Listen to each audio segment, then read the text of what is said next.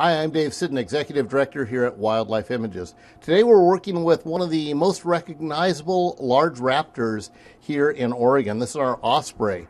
And this particular osprey came into our facility as a result of one of the local forest fires. It was caught up in the fire. Its feathers were badly damaged by the fire.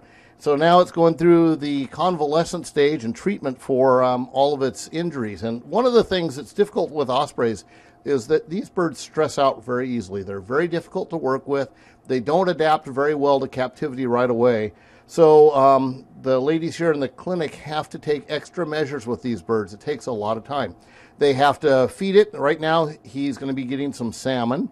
And unfortunately, the ospreys don't really quickly accept fish from us. They sort of resist the whole thing. So it's a matter of actually force feeding them. You got to get the salmon inside them, get it in their mouth deep enough that it triggers a swallowing, and they'll go ahead and swallow the salmon.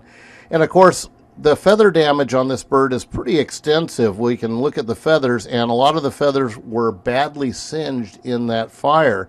And that would seem to be a fairly superficial injury, but actually it's not. These birds are migratory, so typically within a few weeks from now, they would normally head to the southern latitudes to spend their winter time, and then of course return to Oregon again in the spring. Well, with the feather damage, this bird is not able to take off and migrate, so we're going to have to keep it for at least a year and let the damaged feathers molt out, and then the new ones grow back in.